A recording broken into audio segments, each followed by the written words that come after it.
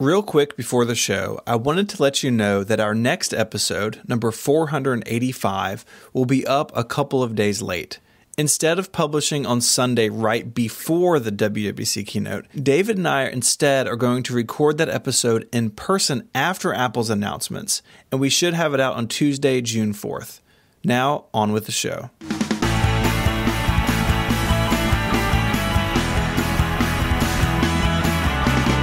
Mac Power Users episode 484, Unlocking Keyboard Maestro. Hello and welcome back to Mac Power Users. I'm your host, Stephen Hackett, and I am joined, as always, by my friend and yours, Mr. David Sparks. Hello, Stephen. Ready for another episode of Mac Power Users.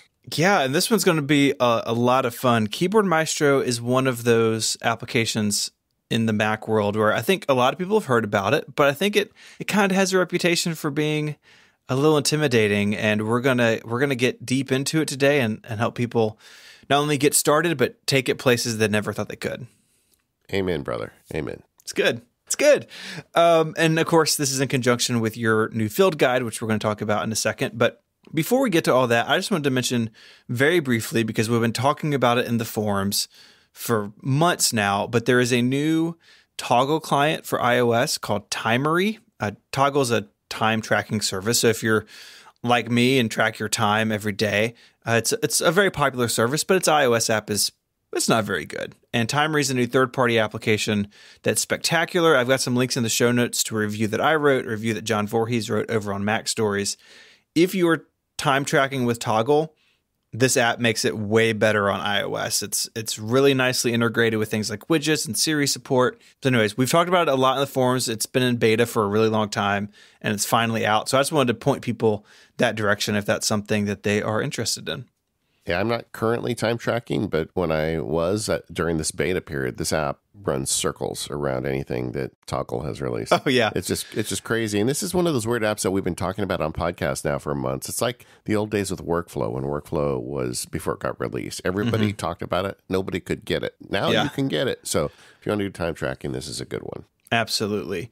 But as promised, we're here to talk about Keyboard Maestro, and tell us a little bit about the field guide, because this outline today, just to pull the curtain back a little bit, is I took the field guide. Keyboard Maestro is one of those apps that I used a long time ago, but I haven't used in years, honestly, and it was an app that I basically had forgotten the ins and outs of it. So I went through the field guide and learned a whole bunch. So tell us maybe a little bit about the field guide, and we'll come back to this at the end and talk about some of the prep and feelings and stuff. But what's the story here? I actually said this in the field guide. You know, the thing about Keyboard Maestro that I think is overwhelming for people is just how much it can do. You know, you look at an app like Text Expander, it expands text. Hazel manages your files for you, but Keyboard Maestro does everything. I mean, we're going to talk, as you listen to this show, you'll hear all the different triggers and actions this application can use. And you literally can do just about anything that a human can do on a Mac with a Keyboard Maestro script. You can move and click the mouse. You can, we'll get into it. But it does so much that I think for a lot of people, it's overwhelming. The story I told in the field guide was what would happen if someone gave you a little Lego set with instructions, and then you'd be able to build your Lego. But what if someone took all the Legos in I said it wrong, Stephen. I said Legos. Oh, no. Here they come. What if someone took all the Lego in the Lego store and they dumped it on your desk? All of it. No instructions. And then you might freak out. And that's, I think, a little bit of the experience some people have with Keyboard Maestro, because there's just so much you can do with this application. It's almost paralyzing. I've been working on this field guide for really years. I started the outline 3 years ago, but I've been in active production on it for 6 months. And that was the hard part for this one for me, was getting the right balance to help people who've never used it before, but also give stuff to people that have used it before. And I just got an email from TJ Luoma, who's one of the Keyboard Maestro pros I know, and he learned some things in it, which made me feel good. That was like my test. But either way, it's really great. It's 76 videos, 4+ hours of content, all closed captioned and transcribed. It's soup to nuts on Keyboard Maestro. And it starts from the very beginning, how to install the app, and gets you through some pretty advanced concepts by the end. And you can get it over at learn.macsparky.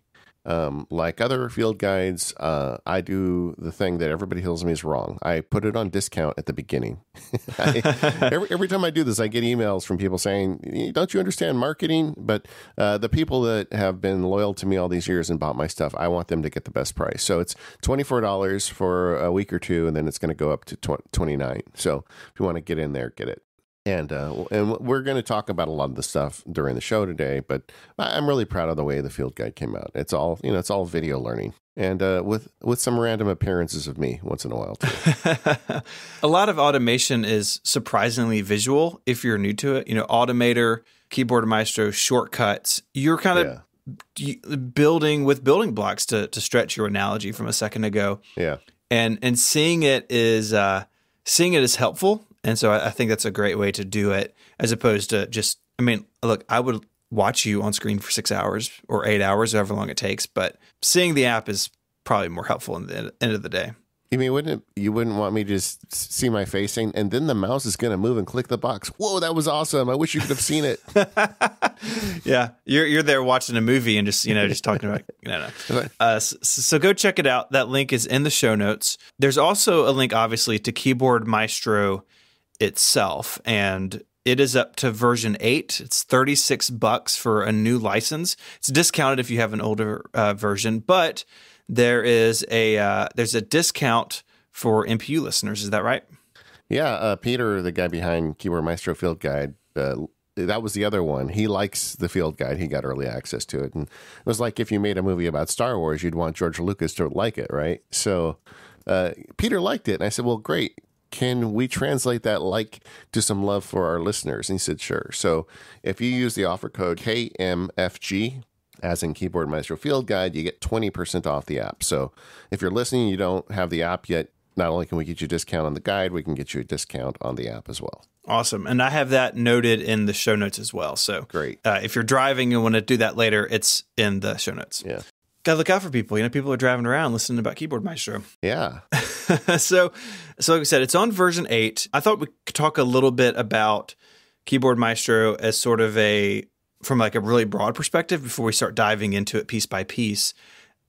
It's been around a long time. Version 8 is the newest version, but it's been on the Mac basically as long as I can remember. It's one of those apps that really Keyboard Maestro takes advantage of what makes the Mac special.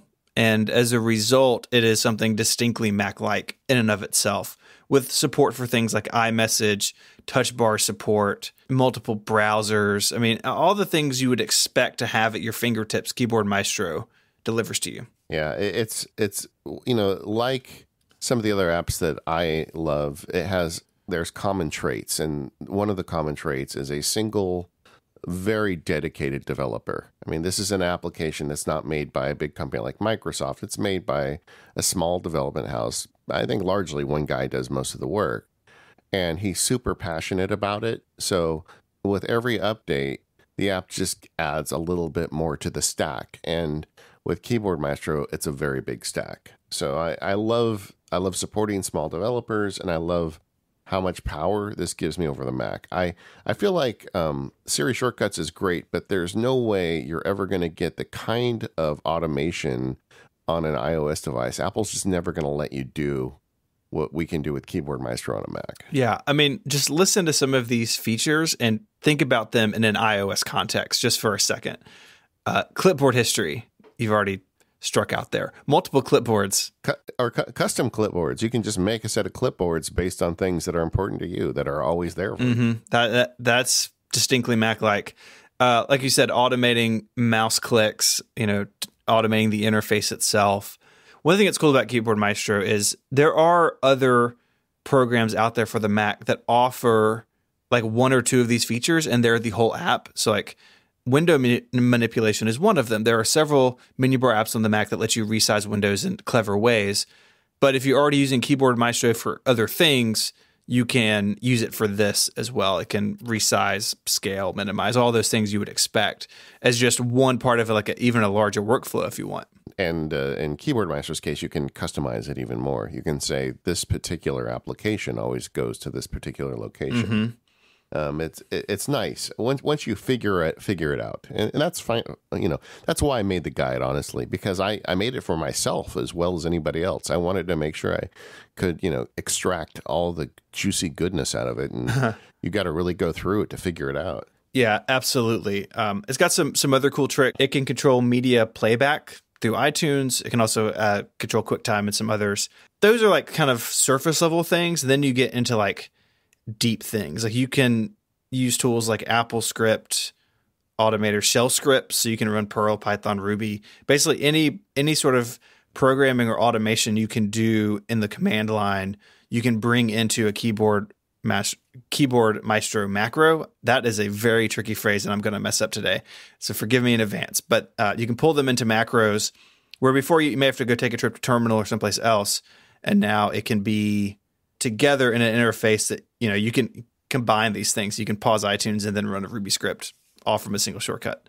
Although I do think that is one of the traps of Keyboard Maestro where people get scared off, is they're like, well, I don't know how to Ruby script, so why would I need this app? Right. And I can tell you that my field guide is 4 hours, and very little of it is about scripting. Mm-hmm. I mean, just there's so many little problems you can have that are solvable with Keyboard Maestro with the built-in tools that scripting is icing on the cake, really. Yeah, you could do hundreds of things in Keyboard Maestro and never touch that layer. Just like you can do things like in Text Expander or in Alfred, all these other tools that offer UI control and like UI ways of doing things.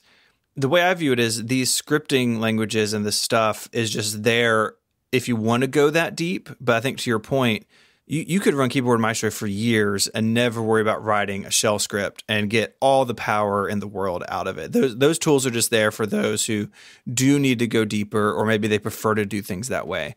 But it can do a lot of other things. So an example of this, thinking over the last couple episodes, I shared a problem I was having with doing Relay's banking stuff, where I would copy, $1,234.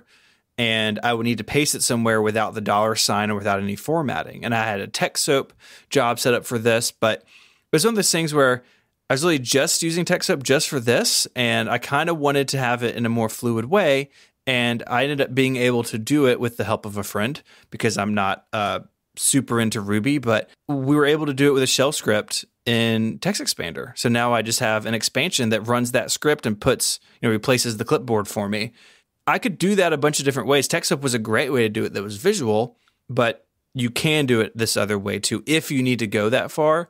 And I think Keyboard Maestro does a really good job at giving you lots of visual ways of doing something. And then at the end of the day, if you need to go to that extra layer, it's there, but it's not the primary interaction. And the nice thing is you don't necessarily have to learn to script. If you search any problem, somebody on the internet has probably posted an existing script that you can at least use as a starting point. Absolutely. You can do a couple other things. It has text expansion tools as well, like Text Expander and others. But one thing that I really appreciated was you can actually sync your Keyboard Maestro.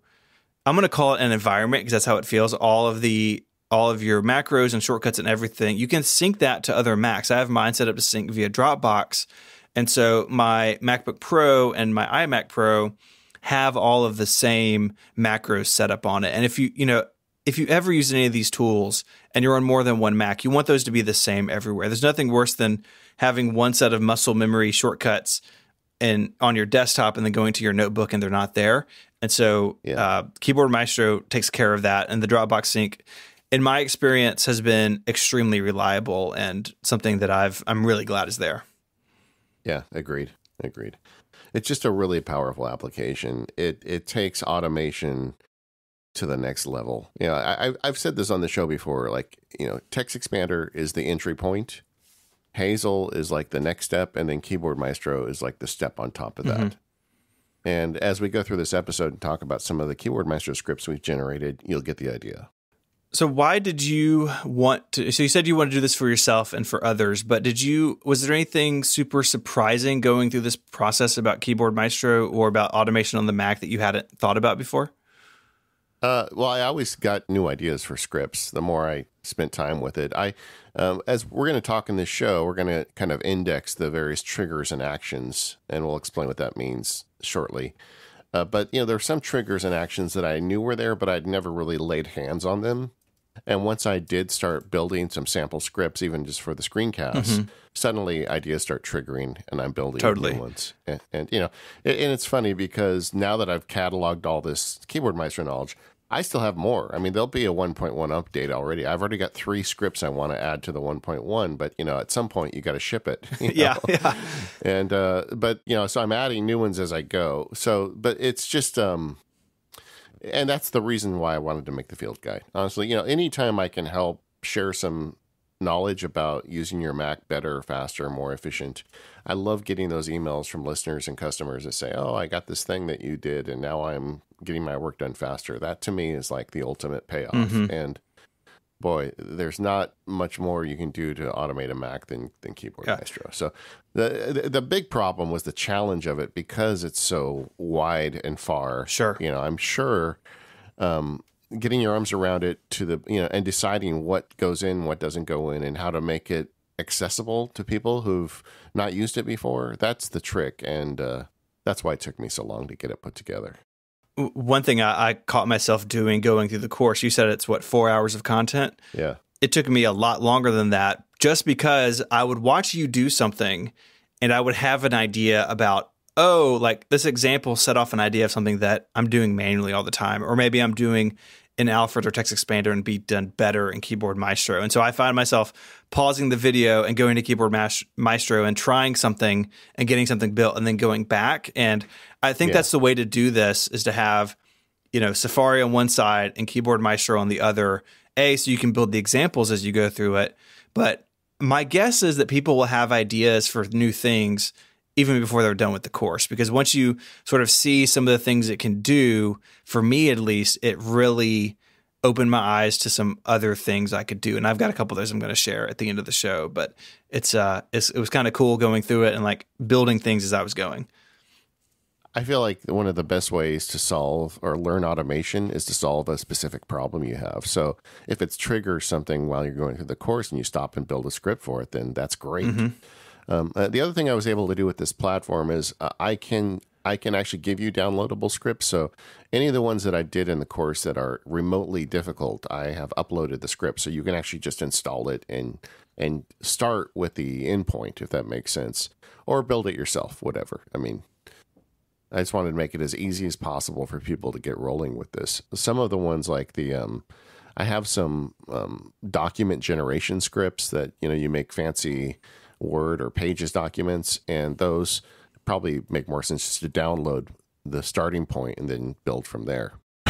We all, I think I and David and you and all of our listeners, we all struggle with just the amount of email that we all get and the quality of that email. I feel like sometimes looking for the email from my wife or from an advertiser or from a coworker, it's like digging through a haystack trying to find the needle. And there's just so much stuff in there. And SaneBox just gets rid of that frustration for me because it learns what email is important to me and it filters out what isn't, saving me hours. And SaneBox is agnostic in the best possible way because it works with all kinds of email programs and services. You're not locked to a special weird app on the iPad and maybe they don't have one for the Mac. No. You can use the mail client you want. You can use the mail service you want because SaneBox works above that layer, works in the cloud. And we're talking about some incredibly great email filtering. So a couple of examples of some filters that SaneBox has, and you can set up others, but one being Sane Later. This is the one that I use the most. And so this is just looking for email as it comes in. And if it seems maybe not so important as something else, it goes in the Sane Later folder. And usually at the end of the day, I go through there and there's, a handful of emails that, they're not important. SaneBox has learned what I want, but they can just wait there until I'm ready to deal with them. They're not interrupting me. I will go to them. And then there's the Sane black hole. So some of those emails are from newsletters. Someone got my email address or they're from somebody I'm just not interested in hearing from anymore. And I can drag it from the Sane Later folder or even the inbox to the Sane black hole. And that means I'm not going to hear from that person again. It's a great place to put annoying PR emails. I just put them right in there and they're gone from my life. You've got great snooze features as well. So you can defer emails to the next business day or weekend. So I do this a lot on the weekends where I'm really trying to take my Saturday and Sunday and not work. And if I get a work email that I know I need to deal with on Monday, I can put it in a snooze folder and know that I'm going to get it Monday morning when I step into my office. But Sandbox is more than filtering. You can do things like moving large attachments to Dropbox or other cloud services and a bunch of other features besides. Sandbox has various pricing plans that start as low as about $4 a month, and there's a 14-day free trial. Head on over to sandbox.com/MPU, and you'll receive a $25 credit on any plan.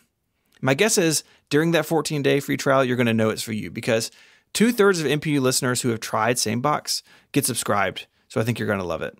Once again, that's sandbox.com/MPU to receive a $25 credit on any plan. Sandbox can help you stop drowning in email, and we'd like to thank them for supporting Mac Power users. I was really relying on Sandbox as I was trying to get this field guide done.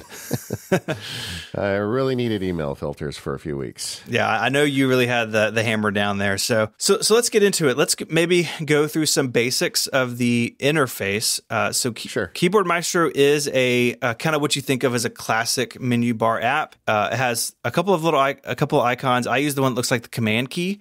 And it's just in the menu bar, but you can, of course, spawn the full editor from there. You can hide the dock icon. So that's not there all the time unless the editor's open. So you have some customization there. And it's broken down into a very traditional interface where you have groups, you have your macros, and then you have the editor itself. Yeah, I always think of it as like the Mail/iTunes interface. At least classic iTunes. You've got you get more granular the further right you go across in the application.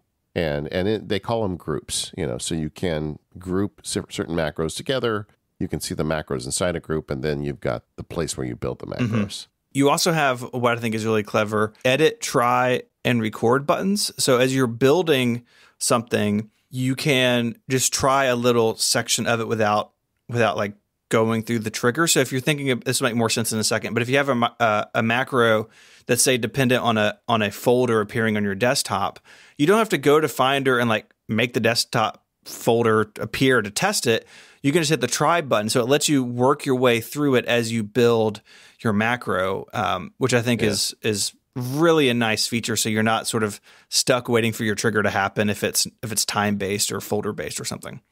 Yeah, and one of the things they've added in one of the more recent updates is the ability to customize those group and macro names and icons as well. So you can really, make it look like your own. Like I have a group of Keyboard Maestro scripts that work in Apple Mail, and I'm using the Apple Mail icon for that group. So it's very visual for me when I go and I can find it easily. Yeah, it's a great way if you have a lot of these to find them. And it gives you some little personalization too. If you end up sharing them with somebody, you could have an icon name on there that makes it easily recognizable to them as well. But the real meat of Keyboard Maestro, like most automation apps, there's really two steps. You've got triggers and actions. So the idea of automation is something is going to happen, whether you initiate it or it happens on its own. Maybe it's the time of day, or maybe it's you hitting a keyboard shortcut, or maybe it's even you clicking a button in the Keyboard Maestro menu bar, because you can actually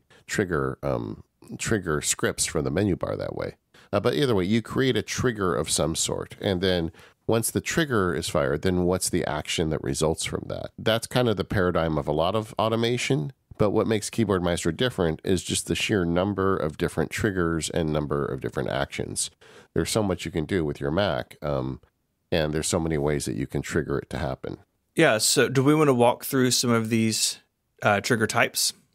Yeah, let's start with triggers. I think that makes sense. Okay. The most common one, and one of the ones I use most often, is the keyboard shortcut. Just hitting a shortcut on your keyboard. I got the Apple extended keyboard when I bought the iMac, and I've been using it because it's the same color as my iMac, and I spent all this money, so I feel like I have to use it, right? And I thought, because traditionally I was a guy that liked the keyboard without the number pad on it. That's how I am. It made the mouse pad just a little bit closer, or the trackpad a little bit closer. But I haven't really that hasn't really been a problem, but where it's really paid off for me is I've got a whole number pad here full of extra keys that I've tied to Keyboard Maestro scripts. So a lot of the ones I build are keyboard triggered. The other thing I did in the video was I went through Carabiner Elements, which is a third-party app you can download, and I showed you how to install it to set up what I refer to as the hyper key. I got that from Brett Terpstra. And so it converts the caps lock key into Shift, Control, Command, Option. So it's the equivalent. If I hold down the caps lock key, it's equivalent to hitting those four modifier keys at once, which gives me a whole keyboard's worth of extra keyboard shortcuts. Yeah, that's really a clever app. And when I was going through the field guide, it made so much sense to use that to tie those things together, because there are a limited number of keys, and you have got to compete with system keyboard shortcuts and other things. And so you're kind of creating a space for your Keyboard Maestro shortcuts off to the side on their own. Yeah, and you are never going to hit a conflict because there's no system shortcuts or app shortcuts that use four modifier keys. Mm-hmm. So it's just a great way. And I never use the caps lock key anyway. So it's a great use. On Chromebooks, it's actually replaced with a search button, which I think is great. I mean, it makes sense. I mean, really. But anyway, so keyboard shortcuts are one of the ways you can create a trigger. Another way you can do it is a keyboard string, like if you type a series of letters in order, kind of like a text expansion tool. Mm-hmm. But it's I found that actually not as useful when I was testing it, because you've got to be somewhere where you can type text, and I don't know. I think keyboard shortcuts make a lot more sense for Keyboard Maestro than the text string, but you can type a text string and it'll work. Yeah, so that's the one that I'm using for most of mine, but I do have one that's using the time trigger. So you can tell Keyboard Maestro at a certain time, and you can even say on certain days. So say you just want it during the week or just on weekends, then let these actions move forward. And so it is a powerful one, I think, if you want to have some what I sort of consider bumpers in the workday. So I know you've talked about, I think on the Michael Hyatt episode, at the end of the day, apps get shut off. He talked about it too. Yeah. And I've got it for like a reminder at the end of the day. Something I need to do is like, it just basically opens a giant text window and tells me to do something. It can be really simple like that, or you could have it, hey, every if you have like a 24/7, headless Mac Mini or something, hey, every morning at 2 a.m. I need this computer to do something. Then you can set it up in here, and a Keyboard Maestro just keeps an eye on the time. When that time comes around, it'll automatically fire that action. Yeah, there's really two categories of triggers, and we just talked about them both. The first one is what I'll say human triggers. A human has to hit a keyboard shortcut to make the automation begin. But then there's fully automatic triggers, which is like one example is the time of day. And that's probably one of the most common examples. But they don't just give you time of day. You can set it to run periodically. If you're into cron scripts, it can run on cron dates. So it goes really deep in terms of how detailed you can get. But I love the idea of automatic triggers. The idea that my computer, whether I am sitting at my computer or whether I am at the beach boogie boarding, my computer is going to do something at this time. Mm-hmm. And that's awesome, when you can put that together. Yeah, I mean, you could have it set up even, it can even count downtime. So say, hey, every 5 minutes, quit Tweetbot, if Tweetbot's open. Yeah. So you can even do little tasks like that very easily with this functionality. Kind of somewhere in the middle of this, there are a set of triggers that relate to your system actions. Like if you're going to put the system to sleep, wake it up, log in. If it's been idle for so long, you can have all this stuff related to your Mac's awake state, I guess, for lack of a better term. Yeah. I've got one that opens a bunch of apps at login using this. So you can do that in user preferences, but that list gets junky quick. And so that's one that I'm using every morning. And you can do the same thing, like when it goes to sleep. Like for me, one of the ones that is a problem is Skype. I always forget that I've loaded up Skype. I use it for a lot of my podcasts, but I don't use it for really much else. And there's nothing worse than leaving Skype in the background, because then people start calling you. Mm-hmm. And you're not even in the same room, and your computer starts ringing. It was even worse for a while when I had my computer in the bedroom. So anytime my computer goes to sleep, I just shut down Skype. I quit the application. So you just think about what are the things you want your computer to do when it starts up, or what are the things you'd like it to do as it shuts down. you can improve upon whatever Apple's opinion is using this application. And when we talk about the actions later, that's when the penny drops for a lot of this stuff, because we're just talking about these are triggers. These are things that can start an action. We haven't even talked about the actions yet. You've got them also around or based on the wireless network you're attached to. And this used to be, I think, a bigger deal for portable Mac users where you could set up, I think you still can, different like network profiles based on the network you're on. And you could basically do the same thing here. So you can say, okay, when my laptop joins the work wireless network, then, quit these apps, launch these apps, or open these folders, or do this thing. And that is pretty clever because it's kind of an ad hoc way of doing location-based actions. Yeah, this is one of my favorite triggers. In fact, even if you're not going to get the field guide, go to the learn.MacSparky. There's a 20 or 30 minute sample there, and this is one of the ones I included in the sample. What I call coffee shop Wi-Fi, and if you're going to Starbucks or the library or whatever, you can tell it, because you can have multiple triggers. So the way I wrote it is, if the Wi-Fi name contains Starbucks or Pete's or library, then you're going to do some actions. And in this case, what I have it do is I have it shut down a bunch of social media because I go to those places to work, and open up my writing application, kind of put me into monk mode, for lack of a better word. Yeah, I think it's really clever. Yeah, and location is great. If you're using a laptop going back and forth to work, you can do the opposite of that. When you come home and it sees that you've connected to your home network, make sure to shut down all the work apps and, enjoy your life a little bit. Yeah, it's pretty cool. You've got them also for files and folders, so you could have it watching for specific files in a location or a folder to be created, even things removed, which is also kind of a clever way of looking at it. And this sort of, I think, is where Keyboard Maestro can overlap with Hazel a little bit, where Hazel can have a watch folder, and as certain file types come in or files with certain names come in, it performs actions. So I think this is where the two meet a little bit for me. Yeah, I think, I guess I should address that. I mean, so there's three apps that keep coming up in this conversation: Text Expander, Hazel, and Keyboard Maestro. Keyboard Maestro can do most of the things the other two apps can do, but it's not as good at text expansion as Text Expander, and it's not as good, in my opinion, at file management as Hazel. If you really want to get serious about doing text expansion or file management, I just don't think it really is going to ultimately make you as happy as those other dedicated apps are, because in those cases, you've got teams of people working on just that one feature. I think, I remember when Smile went to the subscription, Dr. Drang had originally tried to do it in all text expansion in Keyboard Maestro, but I think he eventually posted he went back to Text Expander because those tools are better at those things.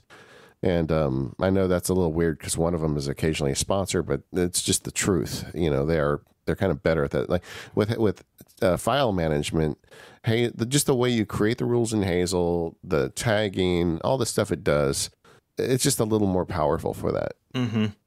That being said, there are things that I think in terms of file manage that Keyboard Maestro is better for. Like if you want to have it watching a folder and creating a document, like if somebody drops a document in this folder, then it creates a spreadsheet in numbers or something like that. That's where Keyboard Maestro gets better when it needs to act on a different application.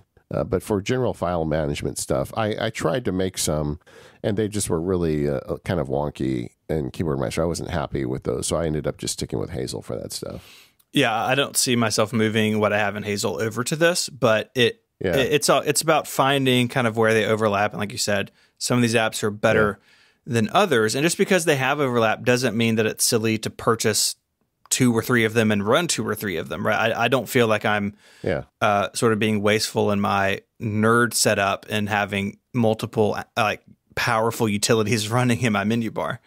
Yeah, well, for me, the whole thing is about saving time.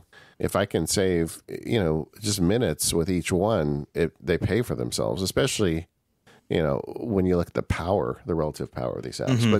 But it does have file and folder management. Somewhat related, it's got window management too. We talked about that a bit earlier. but like it's got some cool ideas in terms of window management. It's got built-in scripts so you can place windows at very specific locations. One of my favorites in the sample group is I came up with a whole series of window management scripts that are tied to keyboard shortcuts. And windows just fly around my screen with those scripts. It can also watch for the foremost window and perform actions there. And that's one that I think out of all these triggers, I think that's the one that I sort of scratch my head the most on. I'm not sure that I have any strong ideas around how that could be useful for me. And I was curious if you do. Is that something that you look at as when I change to this window, do this action?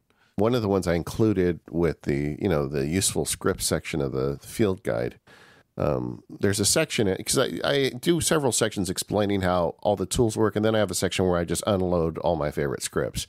And one of them is the Twitter problem. I open up the Twitter app, and it's easy to just start scrolling through mentions, and all of a sudden, I just spent 30 minutes in the Twitter app, and I just wanted to, send out a link to a latest post or answer something.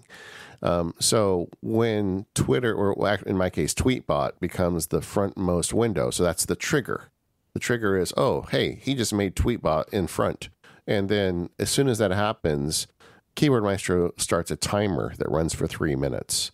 And after 3 minutes, it hides the Tweetbot app. It just literally disappears as I'm looking at it. And it's silly, right? But it works because it happens to me all the time that I go in there and get myself distracted, and then it just hides it. It doesn't quit. You could quit it if you want. If you want to get more extreme, you have the option to hide it or quit it. I just hide the app, and it's like, oh yeah, it's like that little bit of cold water across the face. So yeah, you're here to work, buddy. So that's one I use with the window in front. That's good. I hadn't thought about that use, but it makes a lot of sense. Yeah, I mean, you could do a lot with it. Like maybe you've got certain windows that you want in certain locations all the time. I talked about triggers to locate windows. So that's really an action is sizing and placing a window. But you could also have the trigger for it, just that window goes in front. Like I almost always use Logic and full screen. I don't mean full screen, the Mac version of the thing where it takes over the screen, but just it fills the screen. And so I just put in one where if Logic, opens up, then just make it a full screen, fill the screen with the application. And that's another one. But, just once you get the vocabulary of these things, then you find all sorts of different ways to implement them in your daily life. A couple of more, and there are a lot more triggers in this. I think we sort of pulled out maybe the ones that are the most common for people, but you can have it watching for removing or plugging in certain USB devices. So if you have a camera you plug in, for instance, or a USB key that you copy files off on a regular basis, but also mounting and unmounting shared volumes. So if you have, again, we keep coming back to this like Mac Mini Home Server. If I mount this, when that happens, do these things. Things that you may not think as being triggers, but Keyboard Maestro is aware of what's happening on the system and can act accordingly. Yeah, even when you move your mouse in a certain gesture, so you can trigger it by moving your mouse in a counterclockwise circle, if that's your thing. I mean, application triggers are another one we didn't mention that I think are worth calling out. Whenever an application quits or opens or whatever, like whenever I open Skype, then I'll also automatically open Audio Hijack. For me, those are two apps that I always use together, and I always start by opening Skype. So why should I have to manually go open Audio Hijack afterwards? The app, Keyboard Maestro just looks, and if I've opened Skype, then Audio Hijack opens too. That's cool. So there are a lot more than that. You can add macros to the menu bar item, so they're handy there. There's palettes, which we're going to talk about later. But I think this is a pretty good sample of triggers you can use in Keyboard Maestro. I feel good that we've hit the high points. There's a lot. Yeah, the scary thing is we spent all that time on it and we didn't. There's some that we didn't even mention. Yeah. So it goes on and on and on. They're useful because again, you might not think this one makes sense for like what I'm doing now, but they, like you said, they can create ideas, they can spark ideas. And I think they have definitely for me as I've moved through learning a lot more about this program. Text Expander 6.5 for Mac OS and 2.0 for Windows sports a new visual editor for snippets. The new editor makes it easier to see and edit snippet fill-ins, dates, and date math, and nested snippets, and more. So the thing I've always loved about Text Expander is the ability to create these fill-ins where it automatically places the date in, or you can write the name of the recipient of an email, or even just grab the contents of your clipboard. But it's always been a little nerdy, frankly, to add those things in, and it looked a little funny, and it wasn't obvious, what you're doing. Well, they redid that entirely. If you haven't played with Text Expander lately, you need to check this out because I know they put a lot of effort in this and it really came out great. When you put in a fill-in snippet or a date snippet, it gives you a token that you can put right into the snippet. You can drag it around and customize it to make it work just the way you want. So you can insert words and phrases or forms, templates, and more with just a couple of key clicks everywhere you type. Take control of your time and productivity by letting Text Expander handle your repetitive typing tasks. Love telling everyone about Text Expander? Join their affiliate program to earn a little extra, and the show listeners get 20% off the first year. I really love Text Expander. I'm really happy with this new update. I know how hard they worked on it. Please go check it out. Visit textexpander.com/podcast to learn more about Text Expander. And also check out some of the cool posts they have over on their website. They've got some stuff about goal series, about organizing your smartphone apps. They've got one about organizing your digital photos. We'll put some links in the show notes on this stuff. Text Expander is a very powerful tool, and they were the original sponsor of the Mac Power Users. Once again, thank you, Text Expander, for all of your support. Everybody head over to textexpander.com/podcast and let them know you heard about it here on the Mac Power Users. So we've talked about triggers. So these are things that start a macro, but let's talk about actions now. So these are the actual things that are happening after a trigger is fired. So go back. I think the keyboard shortcut's the easiest one to talk to. So I hit my keyboard shortcut, and what happens after that all falls into this action category. Yeah, this is the fun part, man. You've triggered it. Now, what are you going to make happen? Yeah. If you've ever had like just a secret closet desire to become an app programmer, this is where you get to kind of play at that. Even though you don't have to do any code, there's all sorts of cool things you can do in terms of actions on your Mac. One of the most basic ones, for me, starts with the text actions, because I remember back on the 8-bit computers when I was programming them as a kid, how amazed I was that I could write a program that would put something on my TV, because that was my monitor back then. It was my TV. But it was just cool, and you can do that here. They can make text actions where it gives you a little box. It tells you something on a screen, or you can have notifications, that slide in from the right side of the screen. That really feels like you're an app developer when you have your notifications sliding in on your Mac.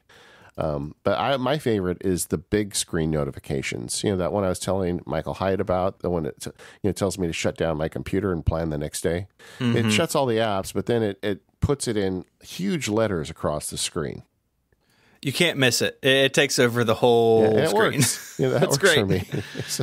Yeah. So, do you ever jump back, fall out backwards out of your chair when that goes off? You're typing away and suddenly 400 point text tells you to quit your screen day. Is yelling at you. Yeah. Yeah, but that's cool, man. I just like having that control, and it's a way for the computer to have basically an interface to me as part of these scripts. Even some of the scripts where the point of the script isn't to give me text, I will still have it give me text just to kind of get things rolling or let me know it's finished. You also have clipboard control. So, and this is like a whole topic we could dive into about what Keyboard Maestro can do with clipboards and even multiple clipboards. But you can send and receive information off a clipboard. You can park information on a secondary clipboard. You can format the stuff on a clipboard. I mean, this is like an endless well almost. Yeah, it actually took me a while to get my head around how Keyboard Maestro treats clipboards, because, traditionally clipboard is one thing. And then there's clipboard apps out there that will save a clipboard history. Keyboard Maestro does that too. In fact, one of the settings I recommend is you have it save the clipboard even between sessions. So if you shut your Mac down and start it back up again, it'll remember the clipboard from the day before, which is great. But what really brings it to a new level is you can also create custom clipboards. So maybe I have a clipboard full of contract terms for legal contracts, for my day job. Or if you're in sales, you have a list of clipboard clipboards that, contain product information about various products. And then you can grab those at will with scripts and place them into a document. So you can kind of auto-generate things. And, it's just the idea that the application has, I don't know if there's a limit on it, but I think I have about 20 clipboards. So it's certainly more than 20. You could have this, extended number of clipboards that go beyond what you traditionally think of as the clipboard. What's a day-to-day use for you in having multiple clipboards? Like, what does that grant you? Another thing I did is I made a series of clipboards, and I triggered them with the control key. So, usually it's Command C to copy and Command V to paste. But I made I think it's 10 just temporary clipboards, and you trigger them. So the trigger in Keyboard Maestro is Command C, and they all have, we're going to talk about palettes later, but basically you create a conflict. You have multiple scripts that have the same keyboard shortcut. So if I hit Command C, it's a conflict because there's 10 of them. And then it says, oh, you have 10 clipboards, and each one is copying the existing contents to a clipboard. And since I have 10 different clipboards attached to this, I can hit the numbers 1 through 10, and it'll save the contents to that clipboard.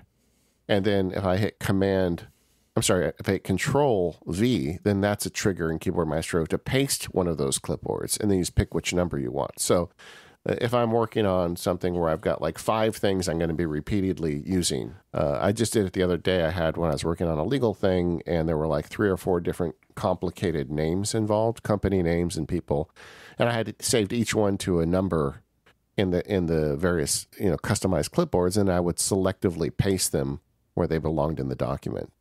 Does that make sense? It does. I use Alfred's clipboard history for similar uses, but it involves way too much back and forth. You got to go down and find your old entry and copy it again. And that's one I think I'm going to lift from you, because that seems like it's way more efficient than my current system. Well, they also have the clipboard in Keyboard Maestro does that too. Yeah. And the thing I like about the clipboard history, I haven't looked at Alfred's recently, so I don't remember. They probably do this too. But with the Keyboard Maestro, when you paste out of that clipboard, you don't have to paste it in the same format that you copied it. So even though you copied it rich text, you can paste it as plain text, which is really useful. Gotcha. Yeah, that is cool, because sometimes you end up with weird formatting, or it doesn't want to go where you want to paste it. That's neat. And the way I handle that is there's a trigger. In fact, I did a video on this in the course. Normally you hit Command V to paste. In my case, if you hit the caps lock plus V, which is that hyper key we talked about earlier, then that opens up the Keyboard Maestro clipboard, which is much more powerful. And that's where you can manage that stuff. There's a little gear icon over each paste entry, and that's where you can choose the format of the paste. You got some other actions.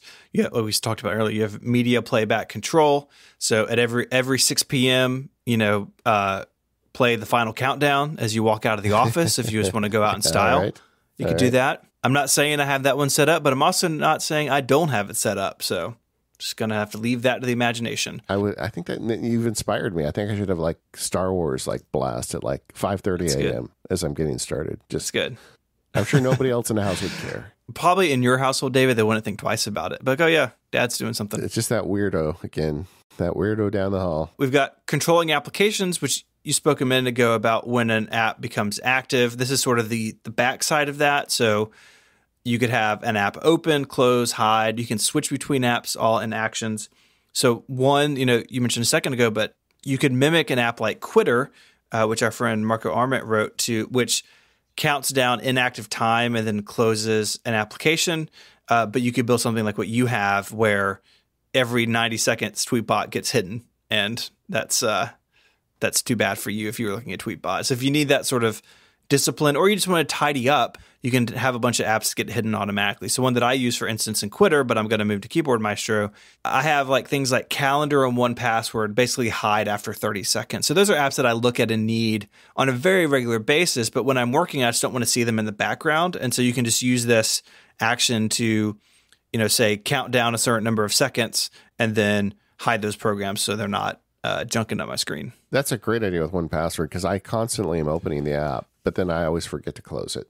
So you could just have a timer set up, and it counts down, and after it becomes active, and then hide it. It could be a nice way to keep things tidy on your Mac. The funny thing with that Tweetbot trigger, because I've been using that for like a year, and it's like my monkey brain has been trained now. I get into Tweetbot and I am all business, baby. I'm going to get my message out because I know that like a fuse has been lit, That's great. Yeah. Yeah, that's really cool. Keyboard Maestro comes with a whole bunch of options for switching between apps and doing things, building those into other action chains. So I switch to this app and do this, and it's all kind of a building block of not controlling things in applications, but sort of applications themselves on a more meta level. Yeah. And just general system control is crazy. You can, set many of the system settings, volume, whatnot on your Mac.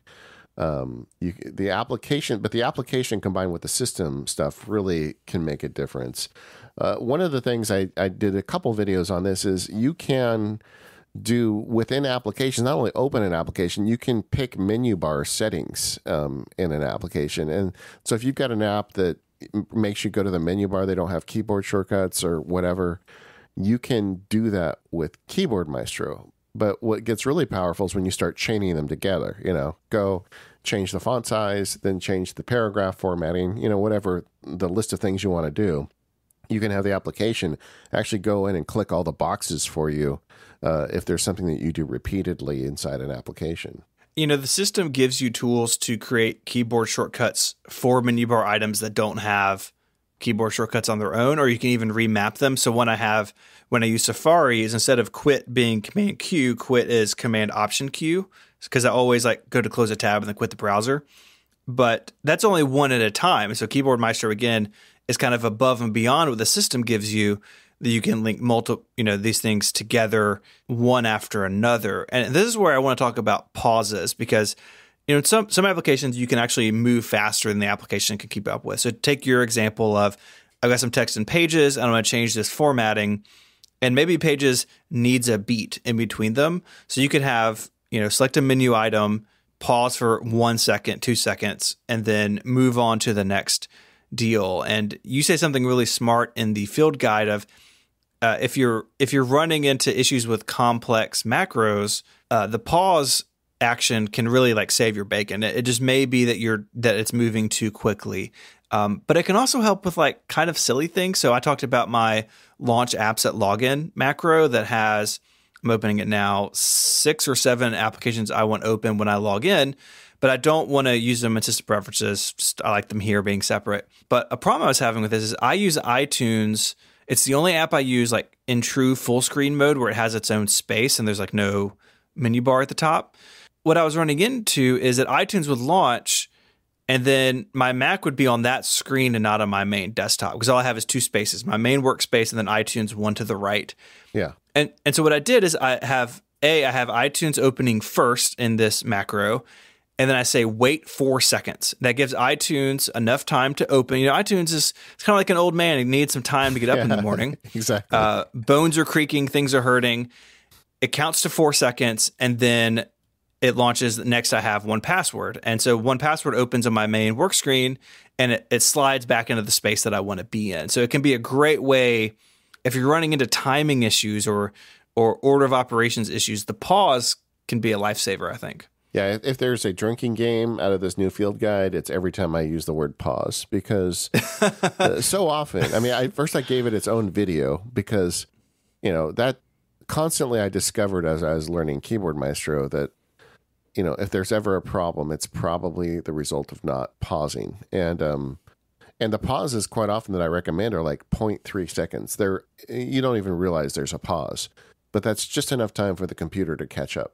Yeah, it's great. You think about, computer being so fast and so powerful. You can outrun it with Keyboard Maestro. You definitely can. Yeah, exactly.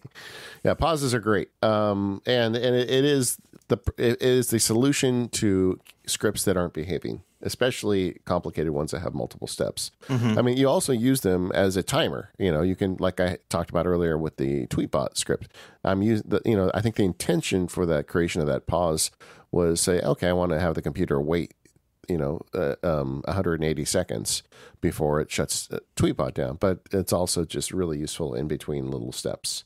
Another thing that we haven't talked about that is really powerful, getting back to the idea, you want to be a programmer and you want to make your computer work for you, is the user input action. It's a very powerful tool where you can just basically put up a list of questions on the screen and answer them, and then it saves those as variables that you can use in other places. And I find all sorts of uses for that user input. It is cool because it gives you sort of programming tools. You can set variables and values and stuff, but in a way that I think is really approachable. I think in other automation systems, it's less approachable to understand this. And it's not as good as Shortcuts. I think Shortcuts is the best job of this, as far as like, I have a variable, move that variable over here. But you can totally work your way through it with Keyboard Maestro, basically feed information to the computer or to the macro, and then have it do things with that information. I just wrote down for the 1.1 update, I'm going to do one with a Pomodoro, make your own Pomodoro timer. And then, oh, that's good. So you can use a user input to say, well, how many minutes, or maybe select from a list, 15, 30, whatever. And then it'll turn that into a variable and then run a pause command to set the Pomodoro off. Yeah, that'll be fun. And it's not a difficult one. If you're listening and you're doing it, you can go ahead and post a script to the forum. That'd be great too. Mm-hmm. But these aren't that difficult, and that'd be a good example of a use for that. There's a lot you can do with this application. I guess we keep saying that. It goes on and on. There are a couple of like tricks that I want to talk to you about while we're in the world of actions. And again, there are countless more actions than what we have touched on. We didn't even get into things like browser controls, so you can deal with tabs and URLs and site searches.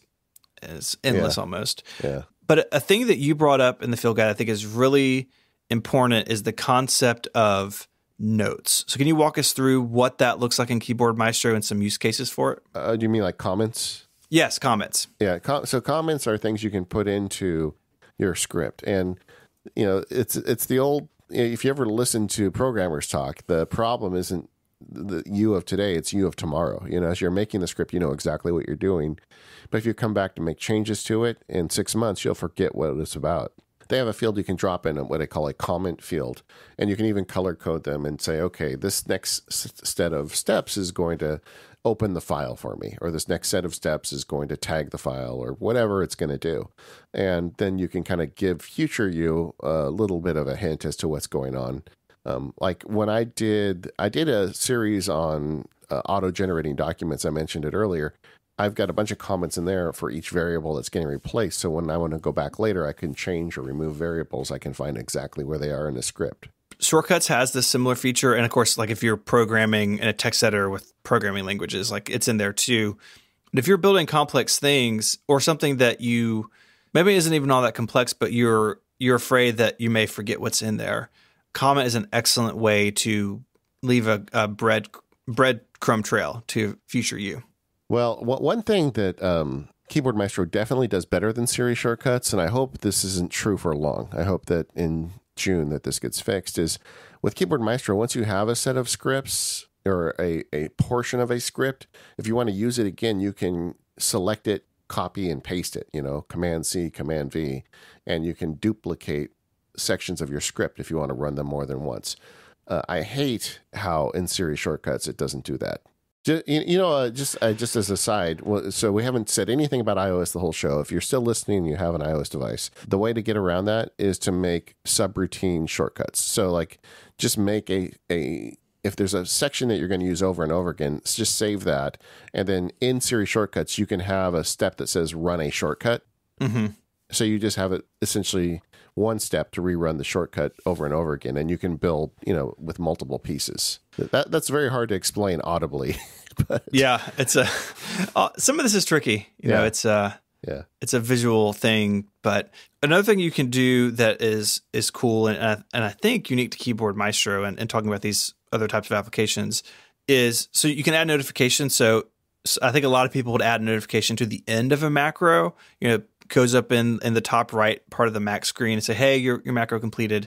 But you had a tip, and I'm going to spoil the tip, so I'm sorry, but you can insert those at any point into a macro. So if you're having something that's failing or something that is complex and you just want to keep an eye on, you could have a notification that says, hey, I've made it to this step or I've made it this far. And it can be like a flag that goes up as your macro is running. I thought that was clever.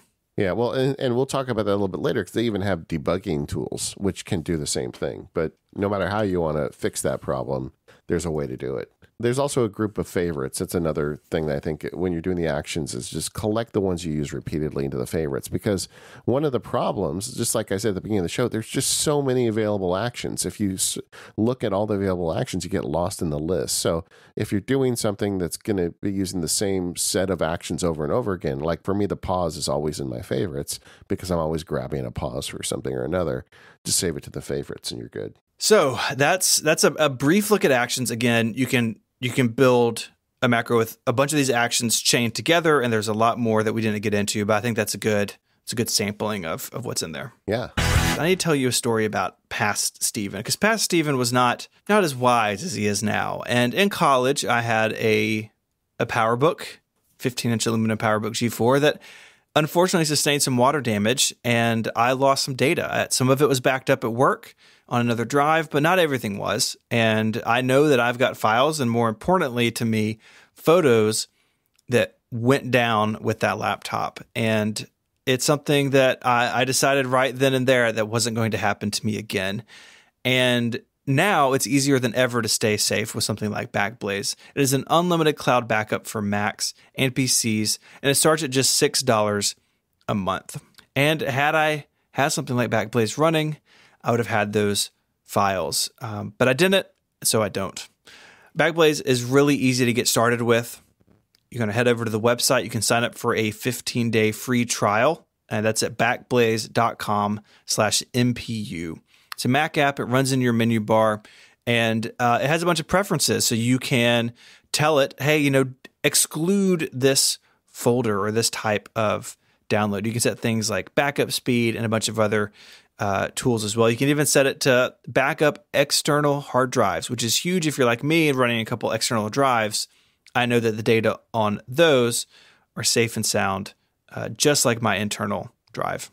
Backblaze backs up documents, music, photos, videos, drawings, projects, everything that's important to you. But it's not locked away in the cloud forever. If you need to restore, it's super easy to log into the website and initiate a restore. But say that you're on the go, and you just need a couple of files. Maybe you left a Word document on your desktop and it's not synced anywhere to the cloud, but you need it and you're on the road. Or you can log in with their mobile app on your phone or iPad and access all of your data. So you could download just that app on the go, keeping your files accessible to you. So avoid a looming data disaster. Go to backblaze.com/MPU for your unrestricted free trial and let them know you heard about them on Mac power users. So head on over again to backblaze.com/MPU. Head over there for that free trial. My thanks to Backblaze for saving me from countless data disasters now and for their support of this show and Relay FM.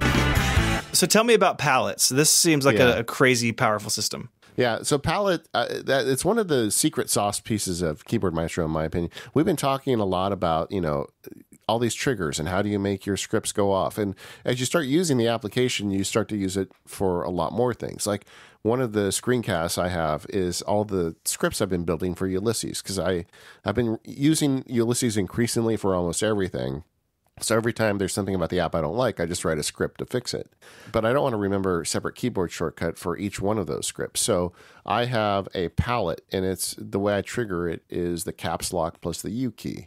And when it does that, it drops a little menu on the screen, and it's got a list of all of the scripts that I've written for Ulysses. And then I can just tap the letter to the corresponding script, the first letter, and it'll fire off that script. So I don't have to make separate triggers. I don't have to remember, 3 is for, the importing an Apple node, and 4 is for, adding Markdown. They're just all in a list for me, a nice little menu you can choose from. And I've made these for a bunch of things on my Mac. I have them for Safari. I have them for text modification. So I can take the contents of the clipboard, make it all caps or lowercase or whatever, and that's just on caps lock T for me, and I can choose from a menu.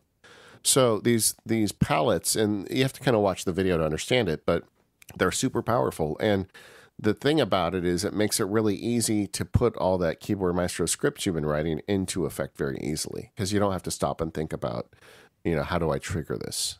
It also works in your favor for preserving the number of keyboard shortcuts. Not only you have to remember, but that are available. And if you've got a bunch of these macros, palettes can be a way to sort of group like jobs together. Yeah. So one of the things you can do with a group of Keyboard Maestro scripts is you can say this group only works in a certain application. Like the earlier example, I've got a group for just Ulysses. And then another thing is you can create a script, and I show you how in the video. You can create a custom palette based on that group. So I hit caps lock U, and then it gives me that. And if I add new scripts to it in the future, they get automatically added to the palette. I don't have to even think about it. And that's the way I primarily like to use palettes. And once you understand that, it really kind of opens up the options for you in terms of making sure you use Keyboard Maestro scripts more often. In addition, they have other palettes. They have their own palette for the application, which is something you can, it's actually a trigger. Like we were talking about, one of the triggers we left off earlier is you can say a trigger is I'm going to add this script to the palette. So whenever the palette drops down, I can select from that. And then they have what I mentioned earlier when I was talking about the clipboard is a conflict palette. If you ever make two scripts that have the same trigger, then it's going to give you a conflict palette that says, oh, you've got 2 or 3 here that have the same trigger. Which one do you want? And that you can intentionally use, like what I did with that copy and paste trigger I talked about earlier. But yeah, palettes are, this is one you almost need to watch a video to understand. But once you kind of grok it, it's really powerful. I'm curious, did you pick up on that palette stuff as you were going through the course? I did. And I think the one that really, the group palette thing, I think makes sense. I think it's one of those features that I'm not sure I've got a plan for yet. But I absolutely love the inclusion of the conflict palette. Again, if you have a bunch of these, or like you mentioned earlier with your clipboard stuff, you can intentionally create conflicts to surface this palette when and where you need it. And I think that's cool because it gets Keyboard Maestro out of its own window and gives it another layer of interface wherever you are. And I think that's a pretty powerful tool. Yeah, and to me, that is the way I trigger a lot of scripts between these palettes. I mean, I do use keyboard shortcuts as well, but when I'm really like on an app-specific group of macros, I like to use the palettes. Some other kind of advanced techniques is we talked earlier about a debugger. It has a debugger in it, and there's a video on it. So there's different ways you can set it up where it goes by step and it tells you, hey, I just completed this step. I'm about to start the next step. And you literally step through the script to find out if something's breaking. And you can also have it just running in the background, logging. So if there's a problem, as you get into advanced scripts, you may want to do that. And there's a full host of programming tools. And I'm not talking about like we're going to do Xcode with APIs, but just like, if-then loops and, the basic programming ideas are there. So you can include those into scripts as well. So, you can go pretty far down with Keyboard Maestro down the road if you want to use that stuff. In your experience in building all this out, how often do people need to expect that they're going to need to debug stuff? I mean, that sort of is a scary programmery word, but in my experience, at least, I haven't had to do anything. Is that something that people should fear, or is it sort of there if you need it, but it's not going to be in your way? Yeah, I think more of the second. I mean, all the stuff I wrote in this field guide, there's very little scripting or like heavy duty programming stuff. There's a couple, but honestly, if you want to do scripting, this wouldn't be a 4-hour course. It'd be like a 20-hour course because you got to learn how to script. But so the stuff I do in this course, I get a lot done with Keyboard Maestro, and I use almost none of the advanced stuff, to be honest with you, because, the problems I have to solve often are workflow related. I want to get my work done faster, and being able to select menu items and set windows up and do stuff like that is the extent of the power I need. It's definitely not something that should keep people off of checking out this app. No, just give it a try. You'll find. I mean, it's so much that you can do without ever touching that stuff. And one of the things I mentioned in the course is there's a great resource over at the Keyboard Maestro forums of people that are writing scripts. So if you want a specific script, you can often go over there and find it. Mm-hmm. Yeah, it's a really great community of nerds. Yeah, and I think that really speaks to how long and how long this app has been around, but also how dedicated its developer and user base are. Like, this is not true for a lot of Mac apps, so they have a robust community around them, but it's definitely true here. Oh, yeah, definitely. It's cool. And they use Discourse, so thumbs up from us as fellow Discourse administrators. It's funny how Discourse has taken over. It's everywhere. It's everywhere. So that's the palette stuff. That's programming and debugging. Let's talk maybe about some of our favorite examples of things. I've been waiting for this part, man. I know, and I know we could go long here. So I want to limit you to maybe 3 or 4 just cool things you're doing in Keyboard Maestro that you want to share. You're making me pick. I know. Well, I've been teasing throughout the video or this podcast, this auto document generation one.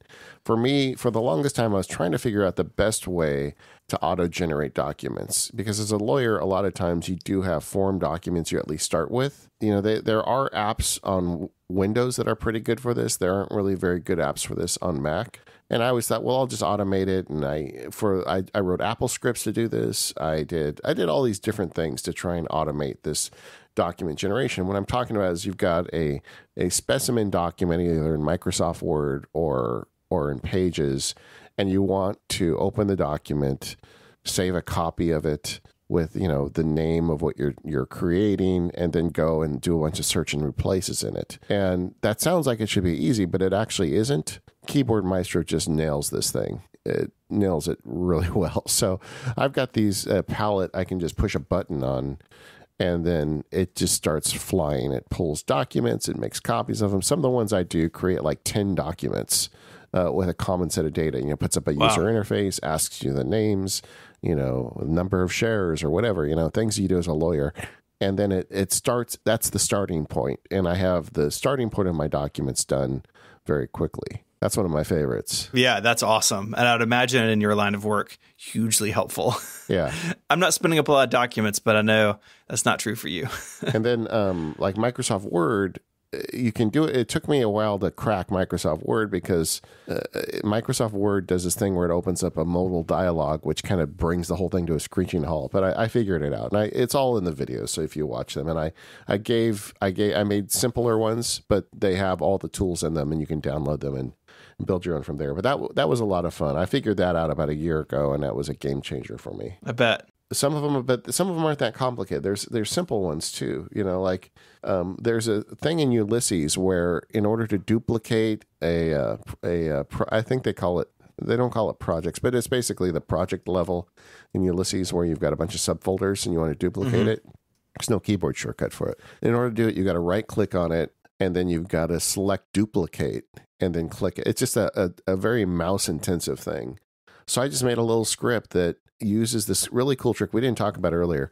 You can have Keyboard Maestro click. First, you can take a picture of something on the screen, you know, with a screenshot. You know, what is it? Command Shift 4, and then you just draw a little, you know, rectangle around something on the screen, and then you put that in Keyboard Maestro, and you say, wherever this is on the screen, go and click on that with the mouse. I mean, that's crazy, right? So, so what I do is I have a thing called template client in Ulysses. It's just in the menu, in the list of different folders on the left column. It looks at the whole screen and finds that. It clicks on that. It right clicks on that. Then it drags down and finds duplicate and clicks on that and duplicates it. It's just a silly little mouse interaction. But every time I did it, it made me mad at Ulysses. Like, why am I having to do this with my mouse, right? You know? Now all I do is I hit caps lock U, and that's one of my selections is to duplicate that client folder, and I press a button and it happens. What's cool about that, it's extremely powerful because what it does is it unlocks applications and parts of the system to automation that wouldn't be accessible to you otherwise. So a lot of apps and services don't have hooks into something like Keyboard Maestro, but because it can visually recognize things, and you can even do things like move the cursor to this point and then click, you can do all of these sort of visual things. It kind of acts like a robot user on your computer. And so what you're really doing is you're just speeding up what you would do as a person, but letting Keyboard Maestro do it. And the power of that, and it is hard to explain, but the power of that is really unending because it means that you can basically loop in almost anything on your Mac to Keyboard Maestro because it can act like a human user. That's that's incredible. That is incredibly powerful. Yeah, and the idea that it all starts with me taking a picture of what I want it to press. So, the problem would be you could always tell it, click on these coordinates on the screen, but the window's never going to be in the same place. So that's not going to solve the problem. So you take a picture of what you want it to click, and Keyboard Maestro scans the screen and finds that and clicks that. It's ridiculous. It's so good. Right? Makes me happy just thinking about it.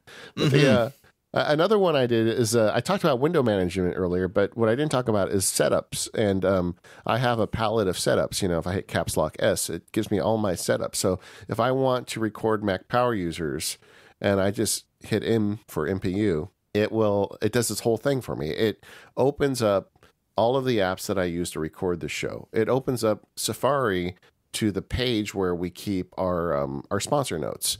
It opens up, also to the Google shared folder where we keep our outlines. So it sets up the whole system for me to get started recording a show.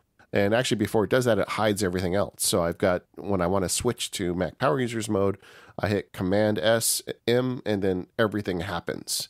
I have like a legal work setup where I put, all the stuff on my reference monitor, that little monitor to the right. The bottom half of it, I load like 5 apps into there every morning.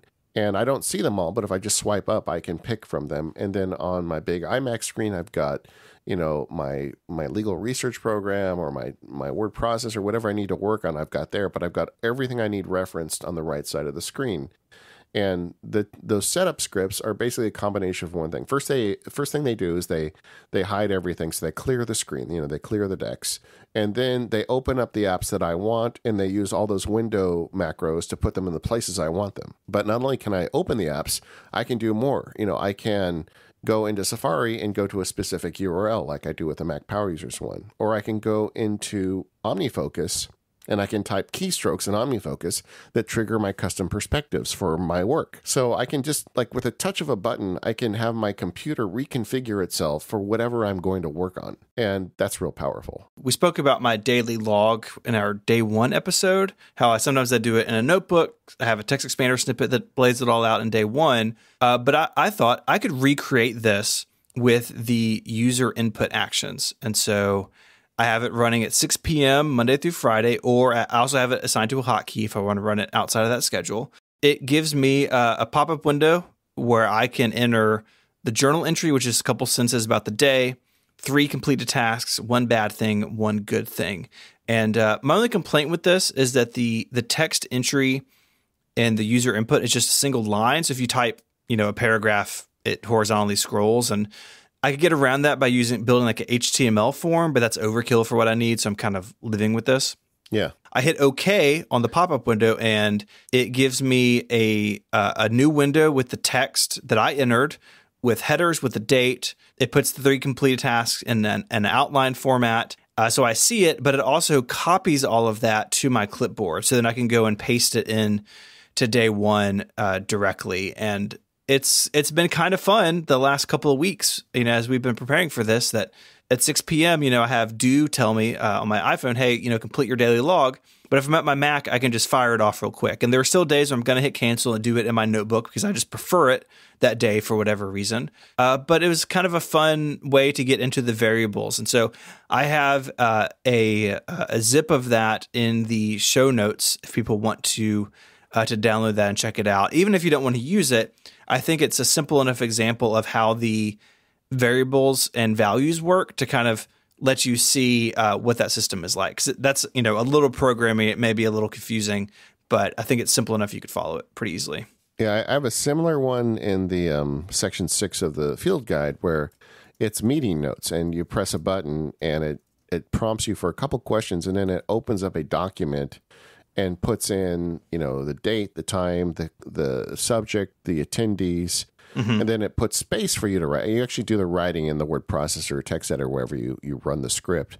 But then it also adds a list of action items at the bottom. It's just like all the stuff that you would normally add, it does for you automatically. But then the cool part is, then there's a second script that you run at the end of the meeting, and it grabs the file and emails it off to everybody that was at the meeting. And that's cool. So you can automate that process. So you can send basically the notes out to everyone, especially if you've got action items on the bottom. It's really up to your own creativity. One of the things that I am really looking forward to with the release of this is just hearing back from people with the cool scripts they make, because it seems like an unlimited number of things you can do once you start figuring out all these tools. If people get into this, please share them in the forum, because it's one of those things where someone may not create exactly what I need, but it may be enough to tweak to meet my needs or spark an idea for somebody else. It's a very sort of collaborative thing, I think, working in Keyboard Maestro. Yeah, and I'm not going to, we're running out of time for this segment, but I have stuff in there that's really cool, like when you plug in your camera card, setting it up for camera card import, or when you plug in your scanner, setting it up for scanning. There's all kinds of this other stuff. I straight up just downloaded those and are using them. It's great. Well, that's what they're there for. As is. Yeah. Cool. Yeah. I want to talk to you a little bit about some of the production stuff behind this after this break. This episode of the Mac Power Users is brought to you by Squarespace. Make your next move with Squarespace. Squarespace lets you easily create a website for your next idea with a unique domain, award-winning templates, and more. Maybe you want to create an online store, or maybe you want to create a portfolio. Maybe you want to create a blog. It doesn't matter. You can do all that stuff with Squarespace. It's an all-in-one platform that lets you do just that. There's nothing to install, no patches to worry about, no upgrades needed. You don't have to worry about any of that stuff. Squarespace has got it covered. They have award-winning 24/7 customer support if you need any help, and they let you quickly and easily grab a unique domain name. And all of those award-winning templates are beautifully designed for you to show off your great ideas. I have a success story with Squarespace. I had a friend recently that, it was actually over a year ago, that wanted to set up a business, and she needed a website. And she remembered what it used to be like to set up a website where you had to, pay somebody thousands of dollars and, deal with all that nonsense. So I told her I'd help her out with Squarespace. And the thing for me with Squarespace is I like helping friends with it because they can learn it. And once they learn it, I don't have to do it for them. You know what I'm thinking, right? Either way. So she came over the other day, totally unrelated, just to visit. And she, right in front of my kids, said, your dad is great. He set up my website and I love it. And I use it every day. And that just made me feel really good, knowing that I could help a friend out Squarespace does all the work for me, basically, once I taught her how to use it. But she's got an amazing website and she updates it every day. And she is one of the things she's really happy with. So I was glad to play a small role, but really Squarespace did all the work. Squarespace plans start at just $12 a month, but you can start a trial with no credit card required by going to squarespace.com/MPU. And when you decide to sign up, use the offer code MPU to get 10% off your first purchase of a website or domain and to show your support for the Mac Power Users. Once again, that's squarespace.com/MPU and the code MPU to get 10% off your first purchase. We thank Squarespace for the support of this show and all of Relay FM. Squarespace, make your next move, make your next website. So quickly before we wrap up, I want to hear about some of the stuff that goes into this. I know this is one where you've had other people helping, and you've let me kind of behind the curtain a little bit, seeing this come together. So why don't you share a little bit of that? Yeah, I was really happy with the way production rolled on this one, because this was a hard one to put together. And, traditionally I did these almost all by myself. And I moved to the video model a couple of years ago, as I set up the learn.macsparky site. With each one, I'm learning more, and I feel like I'm really kind of getting to a high level with this stuff, and I'm really happy with it.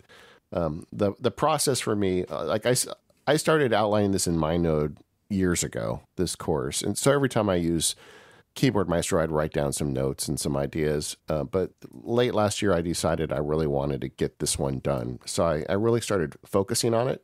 So MyNode was kind of the working point for me. But then I just started putting things together. What I did differently here was I got some help involved with some of the editing. Recording screencasts is hard. Editing them is also hard. Mm-hmm. But I got somebody to help me. We did it with because I have this account with Basecamp.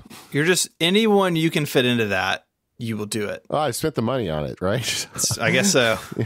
Basecamp is a great place to put files and share information and tasks. And absolutely. There are a lot of big files, so we were using that to its full extent. The other thing I did is I've really come to appreciate Airtable. We talk about that over on Automators podcast quite a bit. It's a online database / spreadsheet application. But when you've got multiple people working together, it is really helpful. In fact, we've got I think just a few days before this show comes out, we're doing a show on Airtable over on Automators. I'd recommend checking that out. But the great thing is I had 3 or 4 people helping me out on different pieces of this. But we had a full Airtable database of each video, and we could see exactly where the status was. Initial recording, initial edits, changes to edits, voiceovers, all the different things you go through in the production schedule, down to, the final uploading of closed captions and completion or uploading of additional documents. And with Airtable, you can have it it's kind of like a pivot table in Airtable where you can say, show me everything that is attached to me or attached to this task that I'm responsible for. So throughout the process of having multiple people work on it, everybody knew exactly what everybody else was doing. And that was great. And I think it provides for a better final product.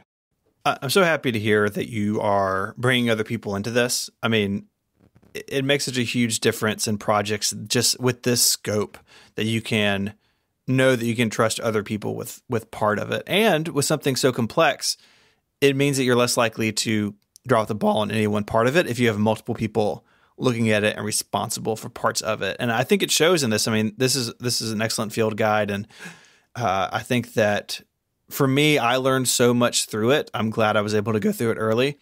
And I think that your new system for creating these, I hope it pays dividends for you. And I hope that you can continue to crank these things out. Well, I only make the ones that I feel like I have to get out of my system. And this one I definitely had to get out of my system. Yeah. But it came out great. I understand that. It came out great. And I'm really happy with it. I really enjoy hearing about people that pick these things up and get better at something because of it. So if you do, let me know. I love hearing those stories. And I'm in the post-launch glow right now, because I've been so focused on this for so long. It's nice to step back now and share it with the world. Yeah, I mean, this has been in our outline for a long time, knowing this was coming. So congratulations, and everyone listening, go check it out. It's a really spectacular way to learn about so much power just waiting for you on your Mac. It's just lurking there below the surface for you to come find. Yes. Yeah, thank you. All right, we're the Mac Power Users. You can find us over at relay.fm/MPU. Thanks to our sponsors today. That's our friends over at SaneBox, Smile, Backblaze, and Squarespace. And we'll see you next week.